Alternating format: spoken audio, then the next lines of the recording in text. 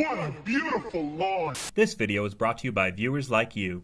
Thank you. Be sure to subscribe and help get this video to 2,000 likes. And I say, hey! Arthur recalls all the stupid crap Francine has pulled over the course of her life, like the time she woke her neighbors at the crack of dawn with her god-awful percussion skills, or the time she used her bedroom as a canvas for her elephant mural. Huh, a monkey drawing an elephant. Go figure. But Arthur says that's still not as strange as the time Francine was forced to be nice for a whole week. We then cut to the kids playing roller hockey where Francine single-handedly creams the competition. Her teammates call her out for being a ball hog. Francine says she's the only competent player on the team and challenges the others to do better. The team goes on to prove Francine's point as Muffy fumbles the final shot and ends up losing the game. The kids skate home with their tails between their legs as Francine chews out her teammates for screwing up the game. Why did you tell Muffy to shoot?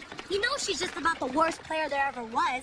And with that line, Francine loses any and all audience sympathy for the rest of the episode. Yeah, you know things are fucked when you start feeling bad for Muffy. Francine is somehow surprised when Muffy gets offended by her insults and goes to confront her. Muffy chews out the big-mouth bad sport for not sharing the ball and bullying everyone on the team.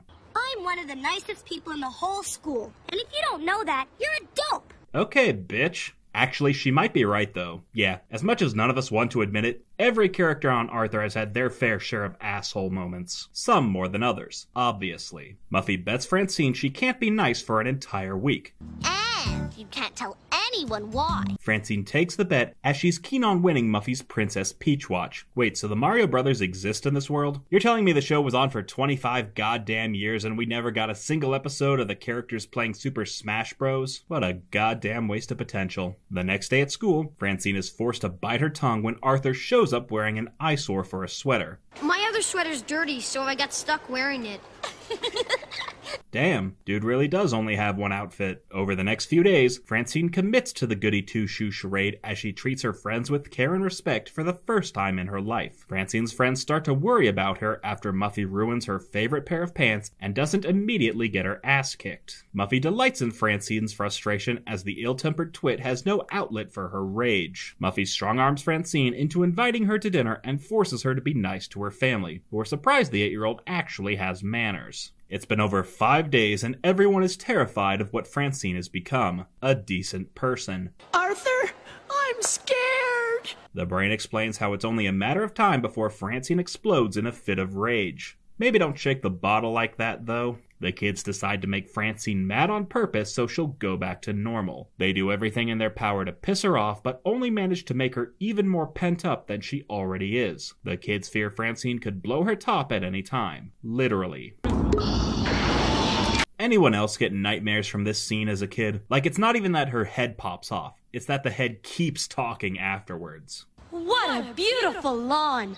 Ugh. Arthur and Buster go to confront Muffy, who reveals Francine still has 1 day left to win the bet. Arthur realizes they'll have to play tomorrow's hockey game with the pacified Francine. Muffy realizes too late she's made a horrible mistake. During the playoffs, Francine goes full ham as she avoids playing and actively helps her competitors score on her own team. Muffy decides to call off the bet and offers Francine the watch. Francine gratefully accepts, but says she still wants to see the bet through. That is until Binky crashes into her and smashes the watch to pieces. Francine loses her shit and takes out her anger on Binky's team. Francine's team wins the game as her friends are happy she's back to her old bitchy self. Muffy goes to congratulate Francine, who's way too eager to start another fight. The girls make up and go to bully Binky into buying Francine a new watch. C'est la vie. Let's review. Francine refused to share the ball with her teammates and chewed them out when they tried to join in on the game. She insulted her best friend and was surprised when she got her feelings hurt. When Muffy bet her she couldn't be nice for a whole week, Francine used every bit of strength to not bite off her own tongue. Things only got worse when her friends started to worry about her and tried to make her mad on purpose. Francine took the bet so seriously, she actively tried to lose an important hockey game just to spite her best friend. And even when Muffy called off the bet, Francine refused to give her the satisfaction of getting mad, until it became personal. At which point she unleashed the fury of 1,000 suns upon the poor hockey players that had the misfortune of standing in her way. F you, Francine. And I say, hey! Hey, I have a Patreon.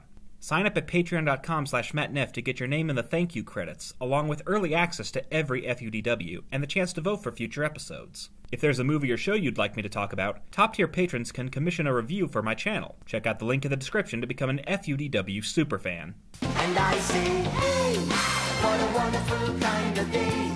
If we could learn to work and play and get along with each other.